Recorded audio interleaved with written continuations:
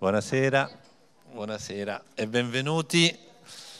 Siamo molto felici di questa che è un'occasione per noi direi straordinaria, perché inauguriamo due opere che per noi sono parte integrante del nostro paesaggio artistico e perché sono direttamente legate alla piazza e alla grande entrata del Maxi.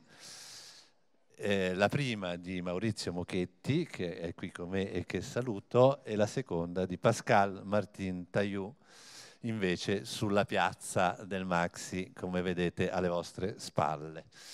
Allora, queste due opere hanno due storie diverse, perché la prima, quella di Maurizio, è stata realizzata e inaugurata nel 2010, ne parleremo tra poco, in occasione dell'apertura del museo. Mentre quella di Pascale è stata invece inaugurata oggi, cioè realizzata proprio per questa occasione e che credo resterà anche qui con noi per parecchio tempo. Innanzitutto volevo fare i doverosi ringraziamenti perché come sempre queste operazioni sono frutto di tante persone, di coinvolgimento innanzitutto degli amici del Maxi che ci hanno permesso nel caso di Maurizio di portare a termine il restauro dell'opera e quindi di poterla reinstallare nella sua posizione originaria, e nel caso di Pascale invece proprio ci ha aiutato alla produzione dell'opera stessa, quindi li ringrazio perché ci stanno sempre molto vicini e di aiuto. Ma ci sono molte altre persone, innanzitutto lo staff del Maxi con Ilenia D'Ascoli, Simona Brunetti, Dolores Lettieri, Claudia Reale e Roberta Magagnini, che sono le persone che si occupano della collezione e che si occupano appunto dei processi conservativi di restauro e di allestimento nel Maxi.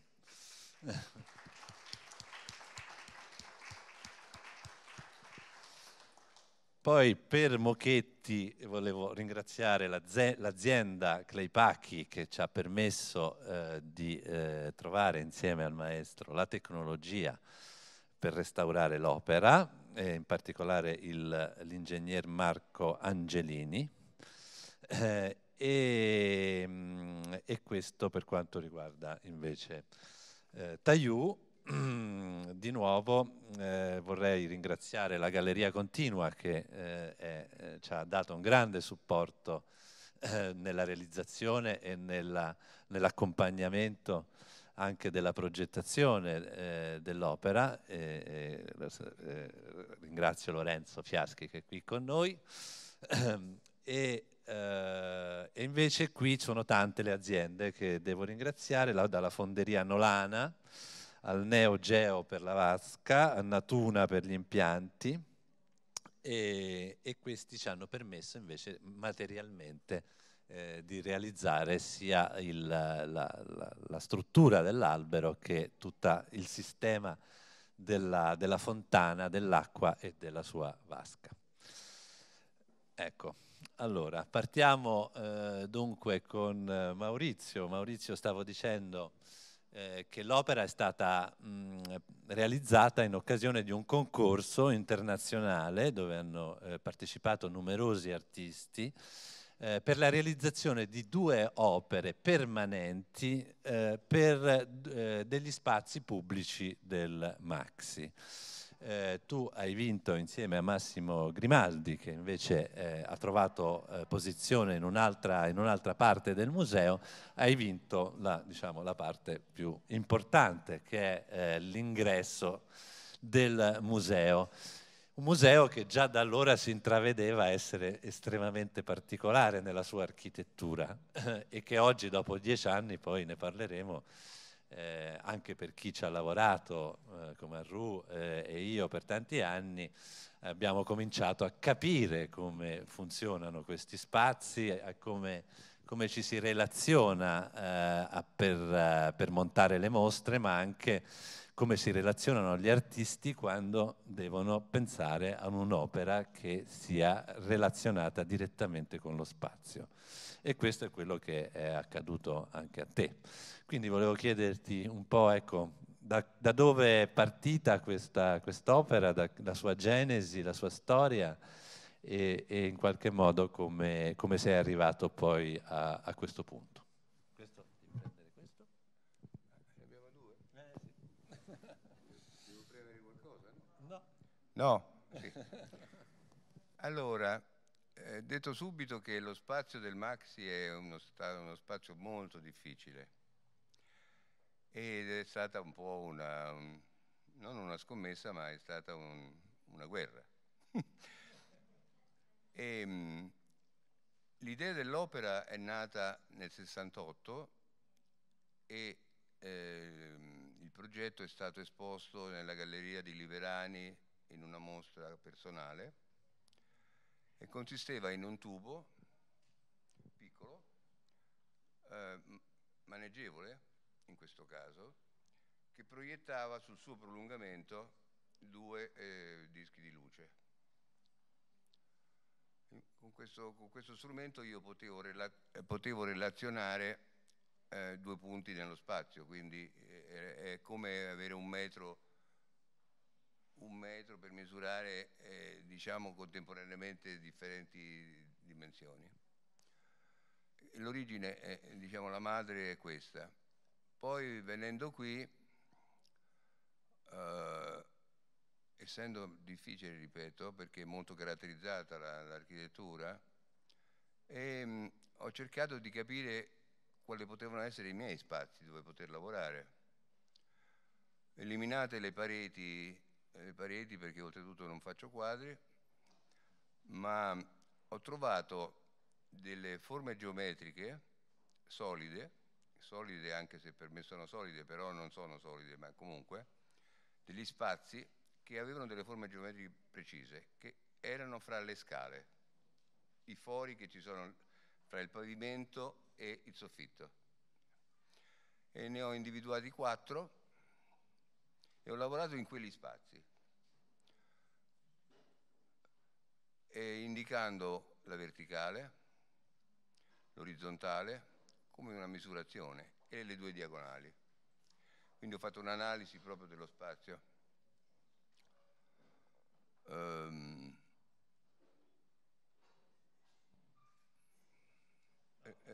Dimmi. Volevo sottolineare come nell'opera di restauro che abbiamo fatto, Sì.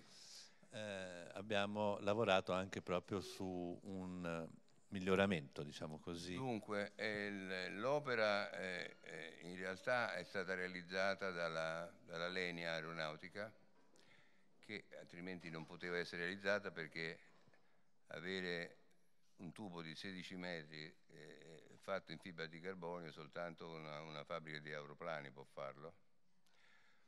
E quindi questo già è un merito perché non avrei potuto farla, però è stato un po', diciamo così, affrettata il sistema per illuminare. D'altra parte era molto complesso lo stesso perché ci sono distanze, ogni tubo ha 2 distanze diverse e presuppone che i dischi di luce siano alla stessa dimensione e poi dovranno essere visibili abbastanza. Insomma c'è stato un po' un problema, è durato qualche tempo, poi hanno cominciato a surriscaldarsi, a rompersi e d'altra parte tutto il sistema interno non è stato fatto dalla Lenia ma è stato fatto da un'altra ditta indicata dalla Lenia e le lampadine si surriscaldavano e quindi era un grande problema. Poi c'è stato un periodo molto lungo, sono stati levati i tubi e questa ditta di dov'è? Di? Bolzano? No, non mi ricordo. Sì. Insieme a questa ditta abbiamo trovato una soluzione diversa per fare questi proiettori e l'abbiamo fatti con il laser, mentre prima non erano laser.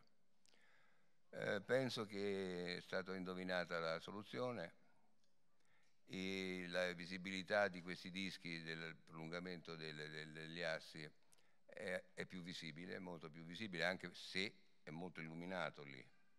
Quindi anche questo era un problema e speriamo che tengano. Se fate caso, i tubi sono tagliati, l'angolazione della fine del tubo, con l'angolo giusto in quello spazio, quegli spazi che io ho detto prima. Quindi viene giustificato il taglio proprio perché se voi andate sulla verticale è la fine della rampa del piano di sopra, delle scale. È stato un miracolo, ma io non credo ai miracoli, ma questa volta è esistito. No, sì, no, infatti è stato un lungo lavoro, però ne è valsa davvero la pena perché abbiamo restituito davvero la sua, diciamo, la forma migliore che doveva già avere dalla sua iniziale realizzazione. Questi tubi sono in qualche modo una concretizzazione di questi fasci di luce, quindi diventano tridimensionali, ma poi proseguono con questa proiezione che incontra la parete a seconda della... Cioè, in poche parole è un tubo unico. Esatto. Dove viene tagliato e la lunghezza del tubo, cioè il tubo diventa tagliato, ma è come se fosse lungo fino alle pareti. Esattamente. E quindi, no, la cosa interessante, dicevo appunto, è come ti sei relazionato con l'architettura di Zaha Hadid, che non era assolutamente... Non era facile, sì. Bene, allora io passerei adesso la parola ad Hanru. Facciamo un po' di incroci perché così non rimaniamo indietro. Allora, complimenti Maurizio, infatti abbiamo aspettato per tanti anni per vedere il miracolo finalmente. Allora, cambio in francese perché Pascale parla perfettamente italiano, ma il suo francese è ancora meglio. C'est vrai, non, Pascale? Et bon, parce qu'on commence bien sûr une question classique, par une question classique qui est le projet, l'idée du projet. Et effectivement, tu travailles un peu partout. Tu viens de Gand, en Belgique. Avant, tu venais de Paris. Quand on s'est rencontrés il y a genre 30 ans plus. Si c'est pas 30 ans, c'est 32 ans peut-être, je ne sais pas, plus ou moins. Et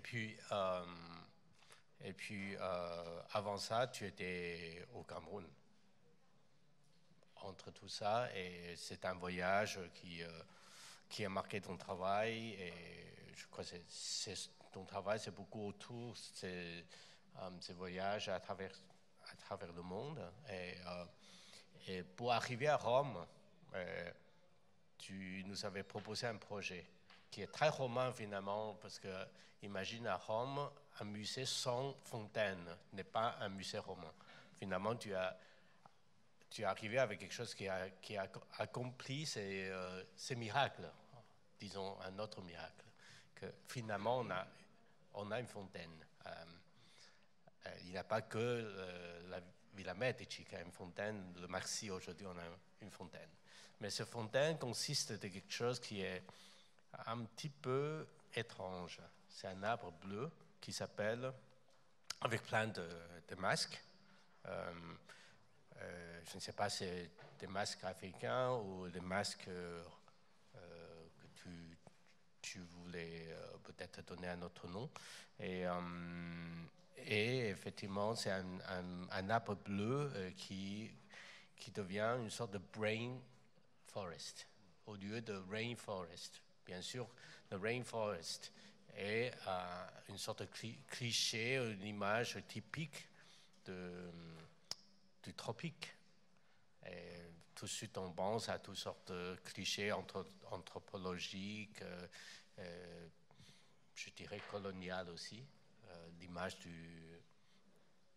de l'Afrique, de l'Amérique latine, etc., l'Asie, beaucoup sont construits autour de cette image de Brainforest. Et donc tu as décidé de l'appeler Brainforest.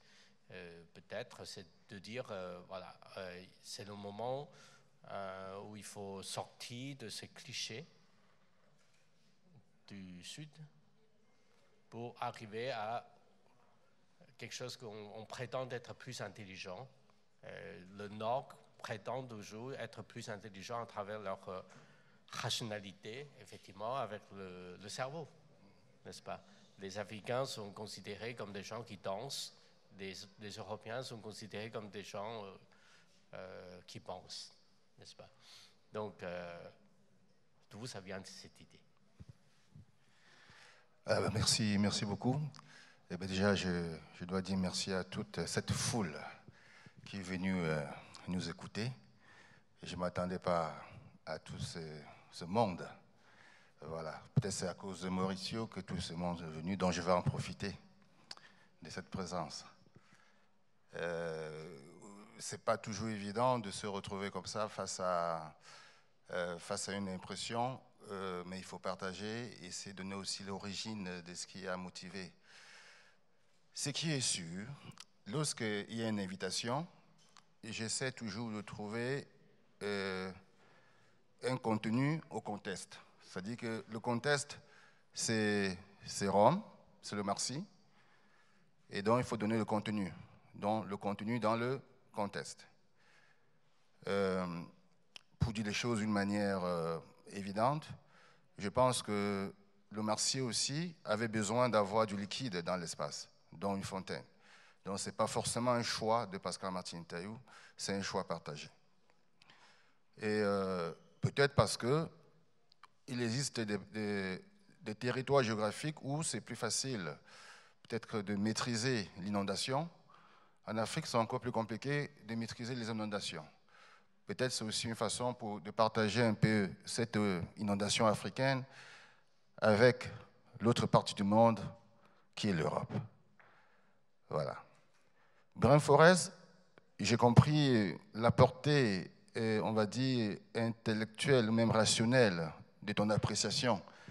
Mais je veux considérer ça comme un chapitre préliminaire. Je ne dois pas le détailler. Oui.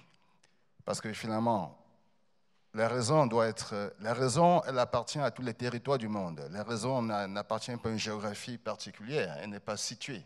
La raison, elle est universelle. Brainforest, parce que je voulais jouer avec le mot rainforest, brainforest.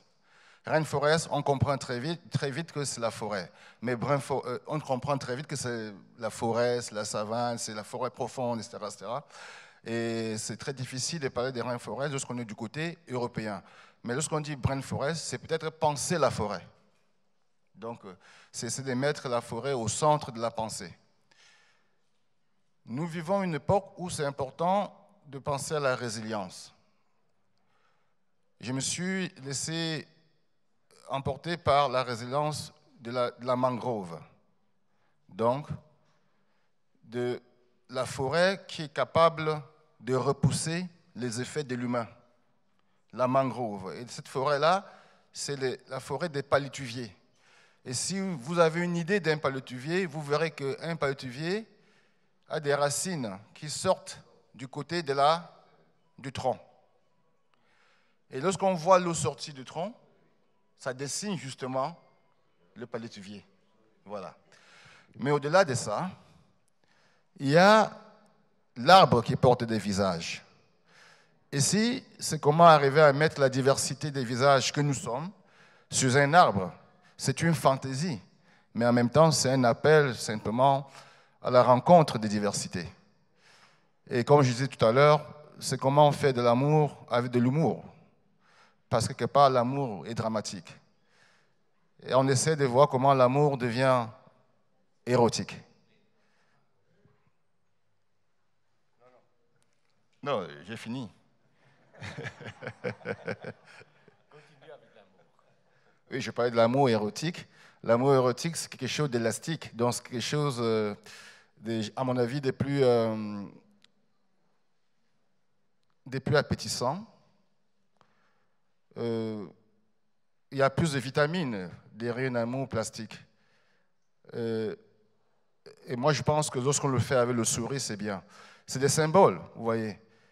On pourra dire aussi que peut-être les masques sont inspirés des masques, entre guillemets, des tribus africaines, parce qu'on les appelle des masques passeports au départ.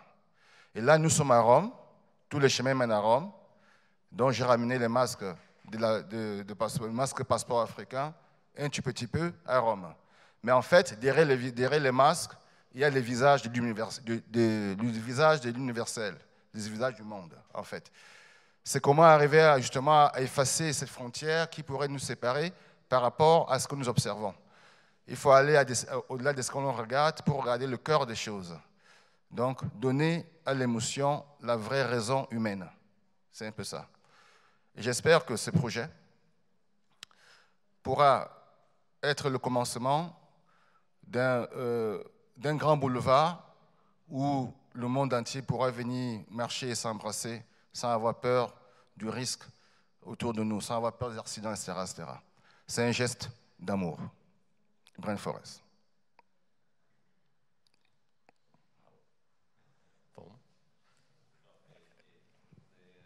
Dire une chose que pour nous c'est très important parce que c'est la place. Et la place est un espace qui est vécu par tout le quartier, mais aussi par toute la ville et donc par tous les visiteurs aussi. Oui. Il y a beaucoup de jeunes, il y a beaucoup d'enfants, il y a vraiment une vie. C'est comme un espace public. C'est vraiment un espace public. C'est une... Voilà, je te voulais demander un peu, parce que tu as fait beaucoup de fois des œuvres d'art public. Et donc, ta expérience avec l'espace public, avec cette dimension que ce n'est pas la galerie, ce n'est pas le musée, c'est pas le lieu d'exposition, mais ça se lie avec une expérience réelle, la vie réelle, et voilà. Je pense que le plus difficile, c'est de se mettre tout nu dans la rue. C'est facile de se balader tout nu dans sa chambre. Donc, faire quelque chose à l'extérieur, c'est prendre un risque encore énorme. Parce que là, on va toucher à l'intimité publique. Lorsqu'on travaille dans un lieu clos, on peut se dire qu'on a encore une espèce... On partage l'espace privé avec des gens en privé. Et là, on va, d'une manière ou d'une autre, obliger, entre guillemets, le public à consommer un plat qu'il n'a pas forcément demandé. Et du coup, je me dis, il faut venir avec une allure de la place publique, donc de l'agora. Et essayer d'abord à lire l'espace comme étant un lieu dont je prends ma place dans l'espace public et je partage ma place dans l'espace public avec les autres habitants de l'espace public. C'est un peu ça. Et donc après, comme je disais tout à l'heure, il y a le contexte. Le contexte ici, c'est que ceux qui m'invitent, ils me donnent la possibilité. Et je scanne les gens qui m'invitent et je me sers de leur invitation pour pouvoir apprivoiser l'espace public. Bon, il y a des symboles qui passent forcément dans l'espace public. La couleur est un médium très fort pour pouvoir tracer le lien entre les inconnus dans la rue, la couleur. Et après, il y a le choix de couleurs. Et généralement, j'essaie de donner l'impression que ce n'est pas moi qui fais des choses. Donc, je suis invité par une équipe. Finalement, j'assiste l'équipe qui m'invite. Donc, du coup, ce n'est pas que mon œuvre. C'est l'œuvre d'une équipe. Je signe. Donc, je prends le risque de signer l'œuvre pour pouvoir dire merci à l'équipe. Donc, je peux me laisser assassiner, fusiller par le public pour dire merci à toute cette équipe qui m'a permis de prendre le risque. Je comprends que ce n'est pas évident. Ce n'est pas évident de poser comme ça un objet d'une manière hasardeuse. Mais il faut y aller avec beaucoup d'émotion et aussi écouter ses émotions et aussi avec beaucoup de spontanéité. Et c'est dit que l'inconnu est un danger lorsqu'on ne l'explore pas. Dans une œuvre publique, c'est l'exploration de l'espace inconnu. Et voilà. Après, il y a des petits éléments pour pouvoir appâter le public. Par exemple, la poésie de l'objet, la poésie formelle, comment on donne le titre à un objet. Par exemple, Brainforest, c'est quand même sexy, Brainforest, voilà, ça fait rêver, Brainforest. Ça fait qu'on réfléchit. Sauf que derrière Brainforest, il y a beaucoup d'autres, il y a beaucoup de plis. Parce que si on rentre vraiment dans on va dire, dans l'origine de cet arbre, en fait, ça, c'est le fils d'un autre arbre qui s'appelle la source. Et c'est toujours le même arbre, mais le contexte est différent. Ici, c'est un bouquet de visages.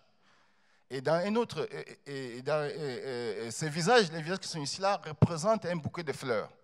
Voyez? Vous imaginez un arbre qui porte des visages comme des fleurs. C'est un peu ça. Et lorsqu'on raconte des histoires comme ça, c'est plus facile de rentrer dans la frustration du public ou bien d'apprivoiser la frustration du public et de le transformer comme étant une source de plaisir. Vous voyez un peu. Ça, j'ai parlé tout à l'heure de... C'est faire de l'amour avec de l'humour. Voilà. Vous voyez, c'est un peu ça. Voilà. Et après, il ne faut pas être trop rationnel non plus. Hein. Il ne s'agit pas d'expliquer l'objet.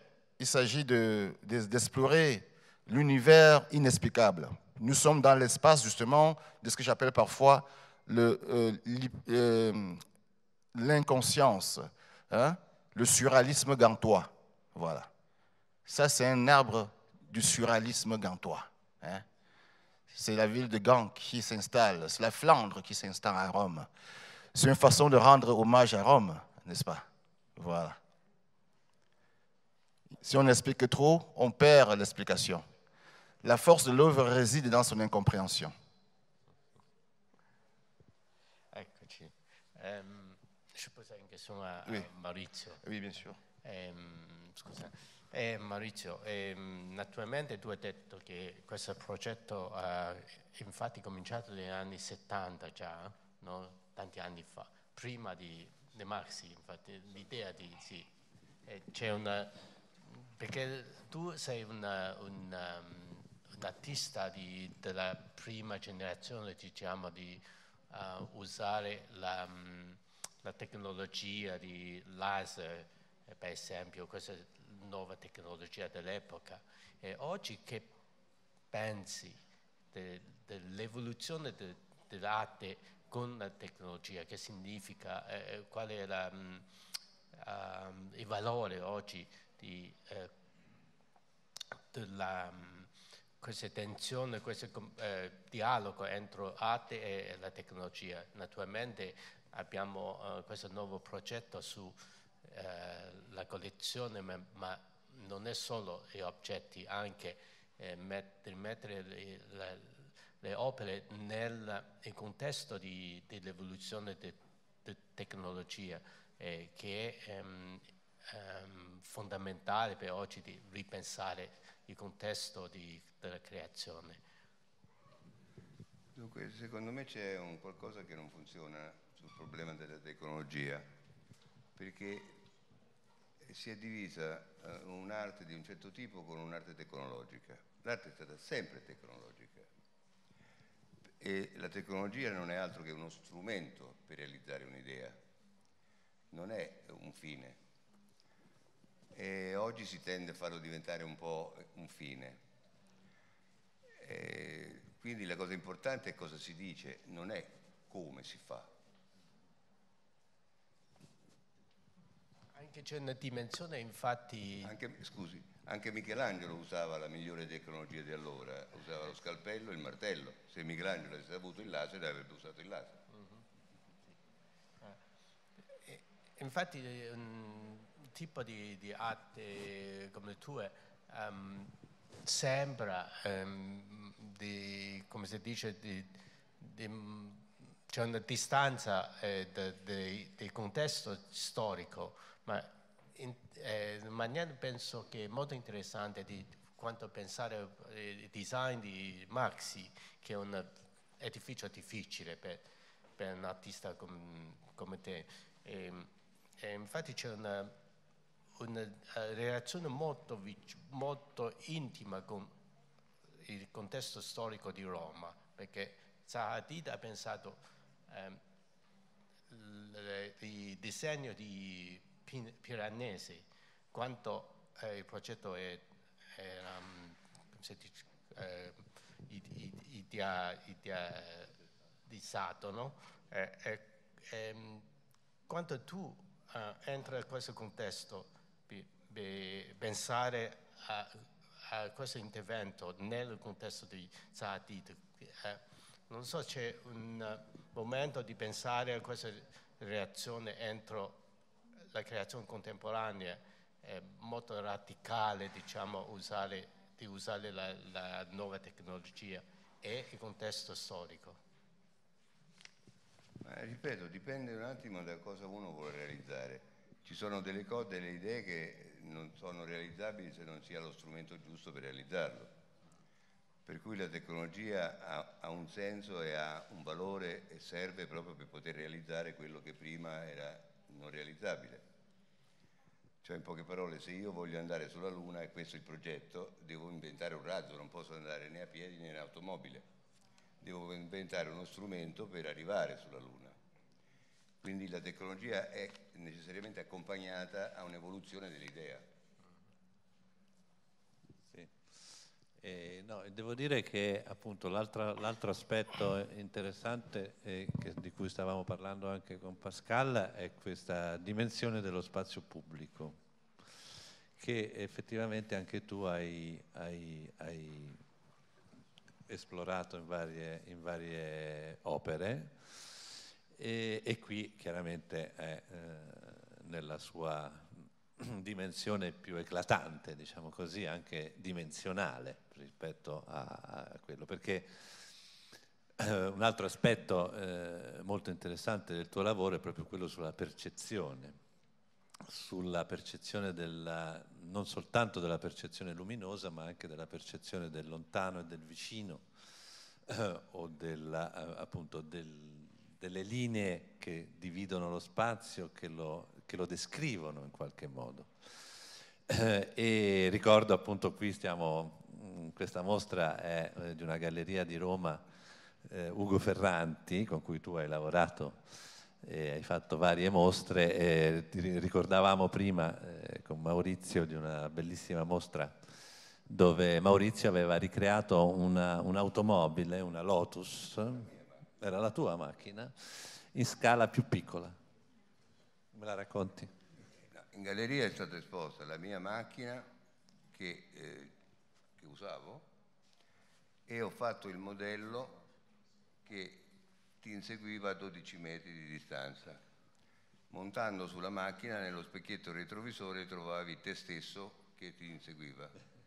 E dico il te stesso perché il modello era funzionante, cioè in poche parole, se ero grande montavo qui per guidarla e se ero piccolo montavo lì. Quindi, e quando io facevo un graffio o mi facevano qualcosa sulla macchina, io lo riportavo in quella piccola, quindi era un continuo aggiornamento. Questo l'ho esposta da Ferrante per la prima volta, e poi l'ho esposta al Museo di Jürgen Arten a Colonia, e l'abbiamo portata al secondo piano, oltretutto, e adesso continuerà. Me la metterò in questa mostra che dovrò fare qui a Roma, quindi avete occasione di rivederla. E lì appunto c'è questa dimensione della percezione, no? Cambio di scala. Sì, ma io credo che in realtà un artista non fa cose nuove, nel senso rende presente, rende visibile quello che normalmente tutti vediamo, che non ce ne accorgiamo. Cioè, mi sono spiegato, tutti i miei lavori sono venuti da vedere, non gli altri artisti, ma da vedere proprio la conoscenza delle cose, no? Quindi io non credo alla fantasia, credo soltanto che rendere vero l'invisibile o il non percettibile da normalmente non percepito, cioè è una presa di coscienza in realtà. Quindi non esiste la fantasia o roba del genere. Esiste, ma diciamo... E però appunto questa cosa è molto interessante che sottolineando delle linee o appunto degli elementi invisibili, rendendoli visibili, fai un'opera di sì, cioè per esempio un muro fino a poco tempo fa era una cosa solida che separava uno spazio da un altro, no? Sì. Però poi conoscendo la realtà del muro, so che è fatta di atomi messi in un disegno particolare e scopro che il muro ha quella forma, ha quel colore, semplicemente perché il disegno degli atomi sta in quella posizione. Sì. Gli stessi atomi possono fare un altro oggetto. Cioè, quindi in realtà la conoscenza, anche non più visibile, sì, è quella che cerca un artista. Secondo me un artista è molto simile a uno scienziato, cioè vuol sapere le cose, vuole avere coscienza delle cose. E quindi questo è il limite della percezione, no? En même temps, je pense que l'exploration de l'espace, puisque c'est ça qu'il s'agit, l'exploration de l'espace, intérieur-extérieur, va d'abord d'une perception intérieure du faiseur. C'est-à-dire, je dois rentrer dans un espace avec une conception intérieure, je vais le proposer au regard qui vient rentrer dans mon imaginaire. Donc, c'est des explorations. Parfois, on peut rentrer dans l'espace et essayer de ramener le regard du visiteur vers un espace qui n'est pas un espace habituel. Voilà. Et il y a ce qu'on appelle dans l'espace, il y a des espaces que j'appelle parfois les espaces frustrés. L'exploration des espaces frustrés. Parce que d'une manière classique, dans un lieu de démonstration, il y a des espaces qui sont évidents pour montrer des choses. C'est-à-dire un mur, une simèse, elle est frontale, elle est adaptée pour montrer d'une manière directe. Ces musées, par exemple, donnent l'occasion à explorer beaucoup plus les espaces frustrés. C'est-à-dire que le musée met en cause la perception classique d'une démonstration, entre guillemets logique. Donc ici, on est dans un espace illogique par rapport à la perception ou même à la conception de l'espace de démonstration ou de démonstration. Et du coup, cette démarche aussi, en même temps, contribue à la fabrication de l'objet qu'on met dans l'espace. Et l'objet ici n'est pas forcément un objet tactile, ce n'est pas forcément un objet physique, ça peut être un objet mental. Ça peut être un objet mental. Donc, l'objet, il n'est qu'intéressant lorsque peut-être on peut rentrer dans la démarche de sa fabrication. Et concevoir un objet, c'est justement, d'une manière illogique, construire une certaine rationalité. Donc, construire la rationalité par l'illogique. Et du coup, ce qui est symétrique devient asymétrique, donc intéressant. Ce qui est asymétrique devient symétrique, donc intéressant. Mais c'est un jeu. C'est un jeu.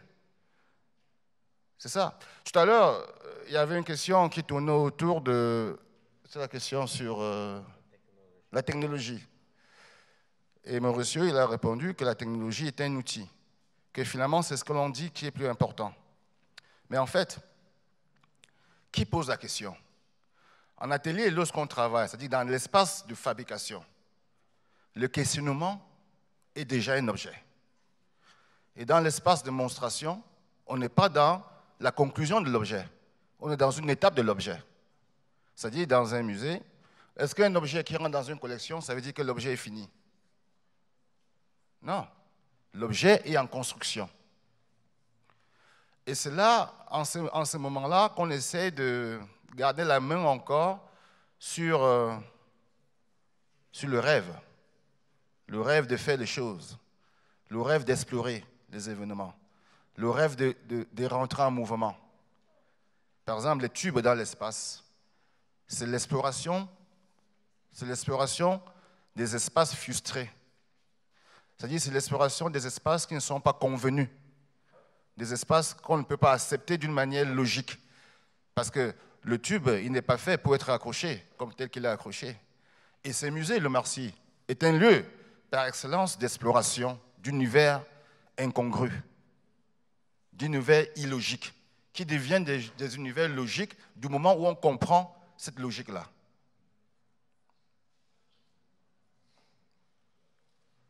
C'est-à-dire qu'un arbre bleu, il n'est pas bleu du tout. C'est une idée. Est-ce que l'arbre, d'ailleurs, il est bleu? Ce n'est même pas d'ailleurs un arbre. C'est une idée d'un arbre. Est-ce que d'ailleurs même c'est un tube? Ce n'est pas un tube. C'est l'idée d'un tube. Bon, j'essayais de participer à ce débat. Voilà. Mais la question aussi, c'est, tu dis, c'est une idée d'un tube, c'est pas un tube. Le tube n'est pas, ce qu'on voit, c'est pas un tube, mais c'est une idée d'un tube. C'est très intéressant, c'est comme en fait, ceci n'est pas une pipe. Voilà. La question, c'est aussi dans ton travail, il y a un aspect très très important, c'est la matérialité. C'est-à-dire, non pas seulement tu utilises des matériaux très très divers, qui viennent souvent de la vie quotidienne, qui combinent en fait des choses qu'on jette, qu'on laisse à côté, ou souvent des déchets normalement, et quelque chose de très très précieux, comme les pierres, le verre, même quelque chose encore plus. Je ne sais pas s'il a utilisé de l'or. Bon, par exemple, ces combinaisons-là, en fait, ça présente en fait une sorte de présence de matériaux qui vient de parler de leur propre langage, sans passer par l'idée. Et cette présence-là, en fait, est la chose qui fait de l'art, dans le sens classique. Dans le sens classique. Voilà. Moi, je pense que si... En fait, lorsqu'on est à une époque, on rencontre des choses. Et on rentre en mouvement ou en action avec ce que l'on trouve. Soit vous décidez d'être un parasite de l'histoire, ou vous essayez d'être un acteur de l'histoire. Être un acteur de l'histoire ne veut pas dire qu'on invente des choses. Ça dit tout simplement qu'on essaie de pousser certaines limites. Pour ma part, j'essaie de pousser des limites simples, les plus simples, ce qui ça paraît être évidente. J'essaie de pousser les évidences. Je n'essaie pas d'aller chercher des choses compliquées. Tout à l'heure, lorsque Magritte fait sa peinture, ceci n'est pas une pipe. C'est vrai, ce n'est pas une pipe. C'est la peinture d'une pipe. Mais lorsque je fais un arbre bleu, je dis ceci est un arbre bleu, mais je suis un menteur. Ce n'est pas du tout un arbre bleu. C'est l'idée d'un arbre bleu. En fait, je suis un menteur. Mais mon mensonge est un mensonge véridique. C'est la vérité. Parce que ce qui motive mon action, c'est de mentir avec la vérité. Vous voyez? C'est ça. Donc, utilisez donc, par exemple, un sac en plastique. Je dis, ça c'est le plastique. On voit bien que c'est le plastique. Et vous avez d'ailleurs le plastique dans votre poche. Mais je peux faire le dessin d'un plastique. Et je dis, c'est le plastique. Ce n'est pas le plastique. Vous voyez, c'est différent. Donc, toucher l'objet, Et le montrer directement, c'est aussi c'est un jeu pour pouvoir simplifier la vie, en fait. Est-ce que c'est possible de simplifier des choses simples? Parce qu'en fait, finalement, nous sommes des êtres trop compliqués. Et j'essaie, dans ma logique, de simplifier l'être, de le retrouver l'essentiel de l'être, en fait. Merci e grazie. Abbiamo purtroppo terminato il nostro orario e qui siamo in... Però appunto vi invito adesso ad accompagnare tutti quanti all'opera di Maurizio Mochetti e poi a quella di Pascale Marthine Tayou. Grazie.